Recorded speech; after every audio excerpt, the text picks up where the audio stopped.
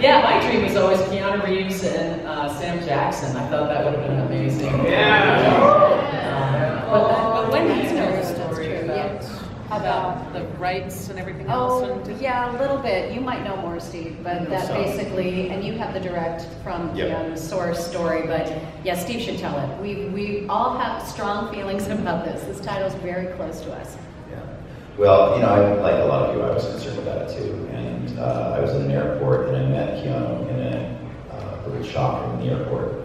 And once I got past my little fanboy moment with him, I introduced myself and I said, I'm the guy who played Spike Spiegel in Cowboy Bebop, and I heard that you've got rights to this thing, and you may be calling Spike. And he goes, oh yeah, dude, I know who you are. I've seen the whole show. I love the show. Yeah, man, we really, really want to make this movie. And first of all, I kind of had to stop myself and be like,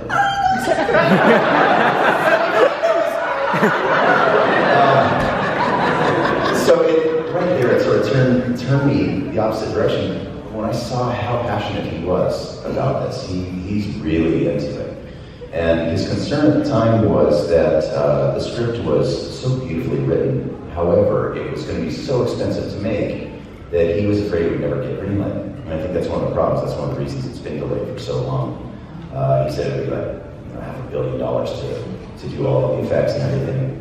It may be more possible now because technology has improved. I just don't know what the right situation is at this point.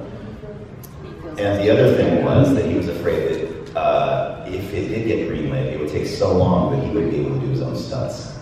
And that was something that was super important to him. He really wanted to be able to do his own stunts as Spike. And when I heard that there was that kind of passion, that kind of investment in the movie, I was okay with him playing it. And Watanabe-san was also on the books as the executive producer for it. And so with his guidance, as long as he was able to steer the ship, I thought it could come out to be an amazing film. Yeah. And especially with the technology now that we've got, it could be an unbreakable feature film. But if they do it, I just pray that they do it right.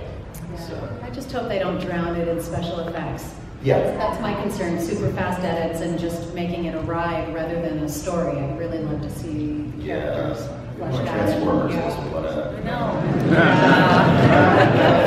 For some reason, I feel like that's always been in trying to create, you know, or transform something from animation to film. That there's been so few successes in terms of anime and getting it into westernized cinema to make it work. Like they're doing a Ghost in the Shell movie now, you know, and I just hope that it's good, you know. I just want it to be good. Regardless, I want it to be true to the characters.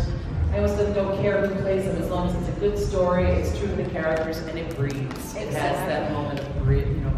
And there'd be two things I'd like to do in the movie. First, I'd like to narrate the film.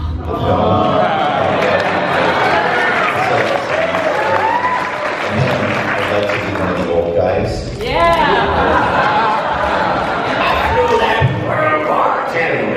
Those guys. I just want to be the cranky old man crapping himself in the seat in the restaurant.